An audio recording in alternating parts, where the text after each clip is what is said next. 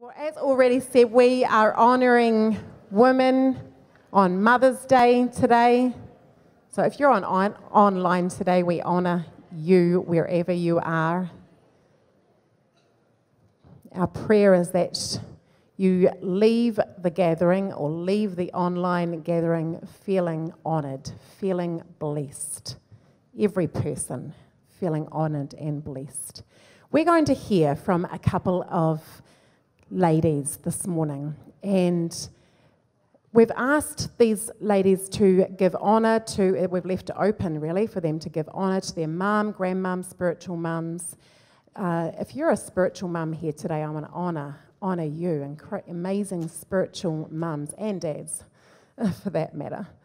We honour you. But anyway, we've asked a couple of ladies to come and share and give honour. So first of all, I'd like you to give it up for Rachel Moitara, an amazing spiritual mum here in the house. Yeah. I honour you, Rachel. Rachel is my spiritual mum, one of my spiritual mums. Yeah. Did you know that Rachel was my youth group leader? Okay, no stories, okay? No. I know that she's a number of women here, a spiritual mum, a mentor to many. So we honour you, Rachel. Thank you for who you are. Yeah, give it up for this amazing lady. Oh, I just might have to read this. Yeah, excuse me if I do get emotional because, yeah, that was lovely. Thank you. And I won't tell any stories about Jan. Maybe for a fee.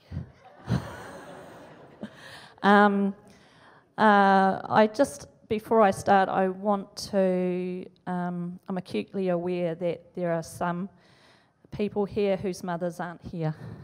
They're not walking this earthly life, and I want to honour you that they've done a good job. God is beautiful in you. My mother was born Mavis Elaine Horn in Elstow, which is not far from Te Aroha, nearly 91 years ago. Yeah, pretty good. She drives her own car, and very well, I might say. She does her own shopping, uses her cell phone, cleans, cooks and bakes her chocolate chippy biscuits, and apple shortcake are treasured in our family. Nearly 10 years ago, Mum had major surgery for cancer, resulting in many complications. She now has a permanent colostomy bag, and she copes really well. She's very persevering and very stubborn. She grew up on a farm and attended Eastport Road Methodist Church. She went to youth group, or Bible classes it was called in those days, and Easter camps. Yes, they still had them in those days. And there she met my dad, who was also from Te Aroha. He was a farmer. And he was a farmer because she wanted to be a farmer's wife. They became engaged, but then Dad got a very strong call to enter the ministry, and that set my mum into turmoil because she didn't want to be a minister's wife.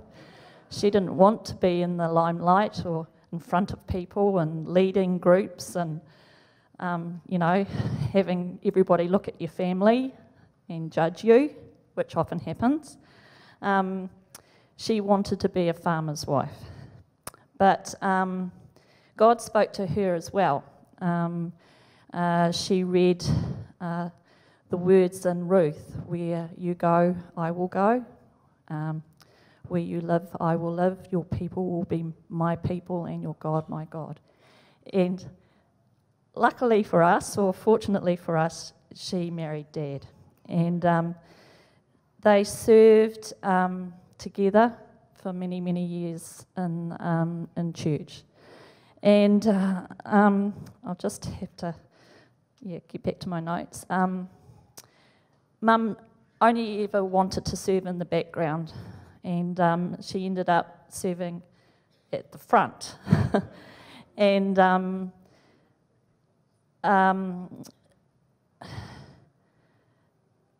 things that I love about Mum is that she had such a servant heart, and she's humble, and her faithfulness to God and to my dad and to us as a family. As a wife and mother, she made sacrifices, whether it was boring stuff like endless loads of laundry. There were 4 of us kids, and my grandfather lived with us as well. Going without herself so that we could have the necessary things that we needed. Raising me and my siblings. My dad, being a minister, would often be away and at meetings or visiting people or preparing sermons. You can relate to that, can't you, Jill? She was always putting other people's needs before her own. And that's such a real challenge for us, for all of us.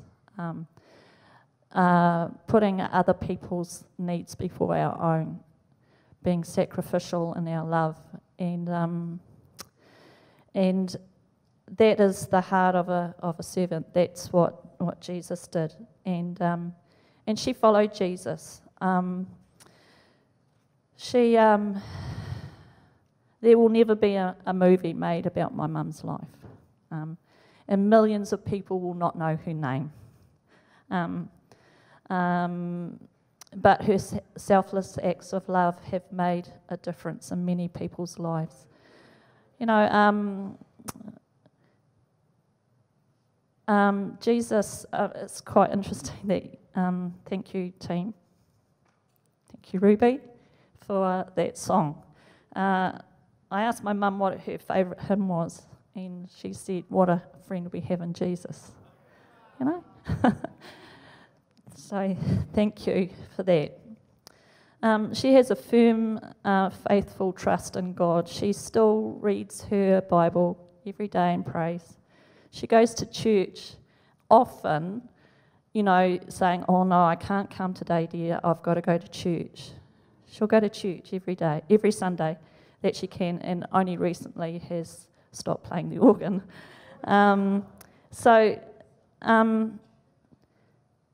She would be really embarrassed if she knew that I was speaking to you about her today. I actually wrote this as a devotion for the Christian school last year when we were in lockdown, honouring mums. And I actually showed it to her a couple of weeks ago, and she said, "Oh, you paint me out to be a saint." You know, I didn't like to say to her, "Mum, actually saints are dead," because I didn't want to speak there. But I would be doing her an injustice if I didn't point back to her strength. And her strength has always been her faith in God. And I look at her and I think, man, you know, you've been through heaps. She has. We all do. And yet she's remained faithful. And her strength has come from her relationship with God, her friend. You know, she is pretty unconfident in front of people, and she hangs on to that verse, "For my strength is made perfect in weakness." And that's her life. And so I want to point it back to God, because He is the lover of her soul. He's the strength of her life. And she's such an example to me and to my children and her great-grandchildren. She's got great-grandchildren, quite a few. You know, and they all bless her name. You know, they all some of them don't know Jesus, and I know she prays for them. So, thank you, Jan and Sheridan, for the opportunity to share about my mum. I feel really, really honoured that I could do that while she's still alive. And I'm pretty sure she's going to be alive for a little bit longer. She's pretty stubborn. So, thank you.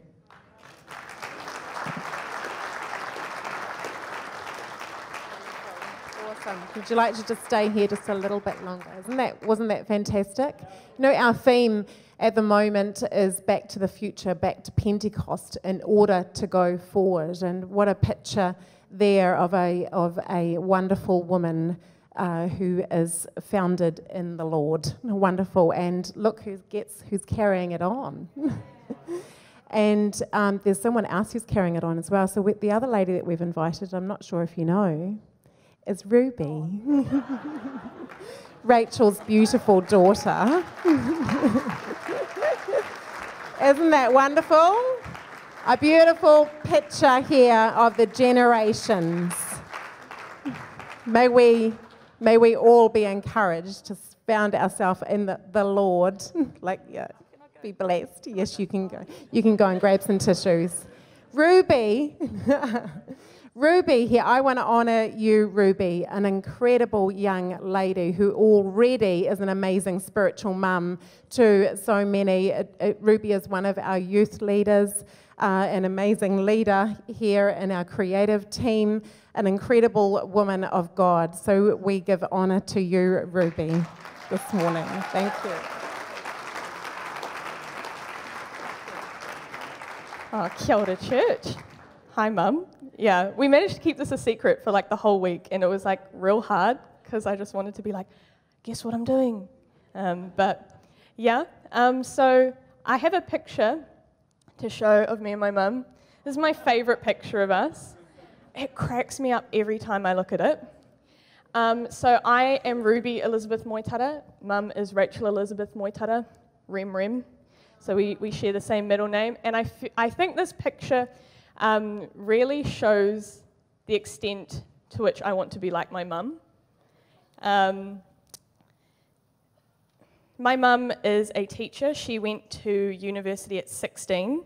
She got into Teachers College. She moved from over near Tauranga, and she moved to Hamilton very young. I always go, Mum, you were so smart. And she goes, no. And I'm like, you went to school at 16. I forget how to tie my shoes sometimes, you know? And she was brilliant. She's been teaching for a number of years. She started as Miss Trebilco, and then when she got married, she is now Mrs. Moitara, and she has impacted so many children's lives. Absolutely phenomenal teacher, and I take a lot of my inspiration from her. I'm studying teaching too, following in her footsteps. I've had many influences in my life. Many spiritual mums, but none as great as my mum. I was at an event a little while ago, just talking with some ladies, and I realised the extent to which my mum has been a spiritual mum to others. She's been a youth leader, a mentor, a young adults leader. She has walked with so many women who are now mothers themselves. And I just think that it's so wonderful that she delights in the Lord so much and wants to share that. One thing that she taught us growing up was, do you want to be right or do you want to be kind? And as the oldest, I was like, but I am right. Like, that's the thing. And that has become something that I've held on to growing up is, do you want to be right or do you want to be kind? If given the choice, be kind. And I really hold that very closely, and she taught us the power that your words have, you know, that verse that says there is life and death in the tongue, and so she was always very particular to speak words of life over us kids, speaking scripture. She'd have chalkboards and little laminated pieces of paper around the house with Bible verses, and she was always sharing what she was reading. Mum has held me when I have cried, and as someone that feels things very deeply, that is a lot. She never missed a dance show, even when it was on Mum and Dad's anniversary. Sorry, Mum and Dad. She was at when I went to primary school, she went to every single school camp, and she cooked and she served. She was at every prize giving, and she knew all of my friends' names and their history and their background, and she is and was still invested in my friends, and prays for you guys continually. My mum has served in every aspect of the church. She's served in kids, music, host, and she loves to serve like no one I've ever seen. And so the way I would describe Mum, I often talk about this with Dad, is she is incredibly servant-hearted. A mother's heart. And so she serves because she loves Jesus and she loves people. And it is an incredible example. She talks about my nanma, and I can tautoko every single word that she said. My nanma is stubborn. We're like, we'll come over, and she's, no, I'll drive.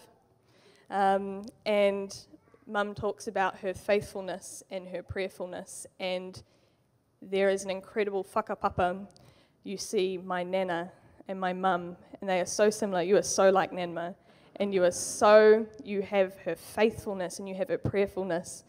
And Mum has been our rock for our family. She has interceded. She has stepped in the gap, not just for us as a family, but for so many. But I wouldn't be who I am without my mum.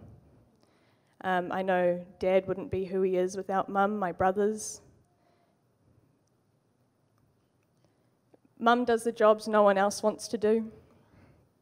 Isn't that, poor mums. I'm really sorry. On behalf of kids everywhere, we're really sorry. But Mum, because of how she loves Jesus, she walks it. She walks the talk. And so I just want to honour you, Mum, and I thank you for continually saying yes to God. I thank you for your love, not just for us, but for people and for the church. And I just love serving with you, so I love you, Mum.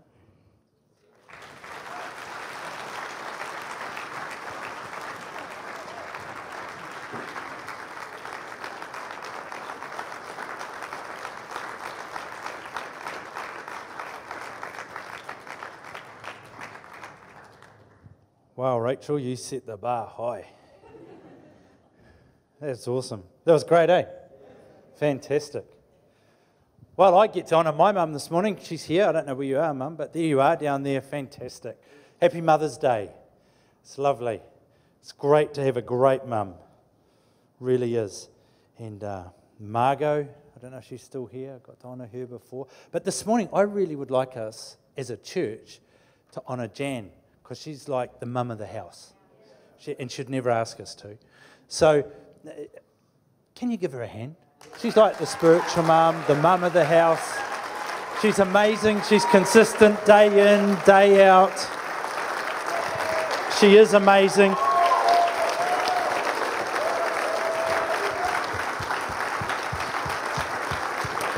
She's hating this, which is why we should do it.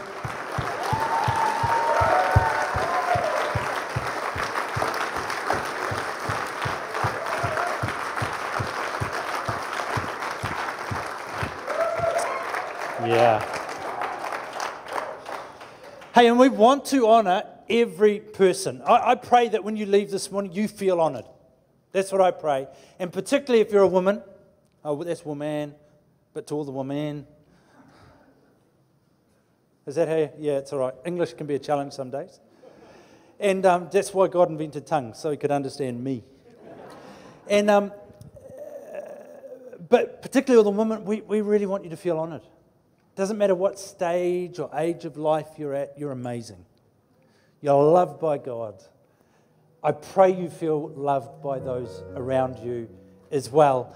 And Numbers has a promise in there which I think's amazing. And I was reading the promise and I was trying to think which value does it tie in. I decided it ties into all of them.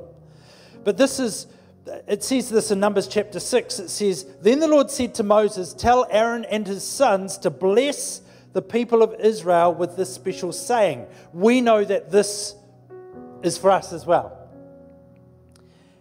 "May the Lord bless you and protect you." I speak it over you this morning. May the Lord bless you and protect you. May the Lord smile on you and be gracious to you. May the Lord show His favor and give you peace. And it carries on, and it says, whenever Aaron and his sons bless the people of Israel in my name, he says, I will bless them. So as I bless you this morning in the name of the Lord, I believe that He is blessing you. May the Lord bless you and protect you. May the Lord smile on you and be gracious to you. May the Lord show you His favor and give you peace. Wherever you are this morning online, God's not restricted by time and space. So this is for you. Take hold of it. I love the word bless. It means divine speech that bestows or puts on success or prosperity. So when God blesses you, He's putting on success and on prosperity. Now, those things may not necessarily look quite like we think in a kingdom context, but nonetheless, He's putting them on you. So as I bless you, that's what He's putting on you, because it's also the vocalization and of a person wanting God to do that to you. It's amazing. So I believe that one of the most powerful things we can do for one another is bless one another. Now, when you came in, if you're one of the women and you came in today, you got some chocolates and bits and pieces for Mother's Day. That's lovely. But for me to bless you, now that is a rich gift. That's actually something really significant that carries the weight of heaven. And I want you to feel that this morning. I want you to feel the smile of God on you.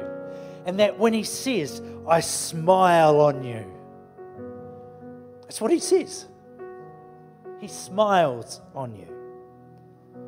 Words create the environment we live in. The words, as even Ruby said, the words are so powerful. So to vocalize to God that He would give success and prosperity over another is an amazing thing. And I pray you receive it this morning. Part of honoring is to bless. And today we want to honor each one. I love it. Ephesians chapter 6, which is echoing Exodus, says, honor your mother and father. This is the first commandment with a promise. If you honor your mother and father, things will go well for you. And you will live a long life on earth. It doesn't mean your parents get everything right, eh? Far from it sometimes.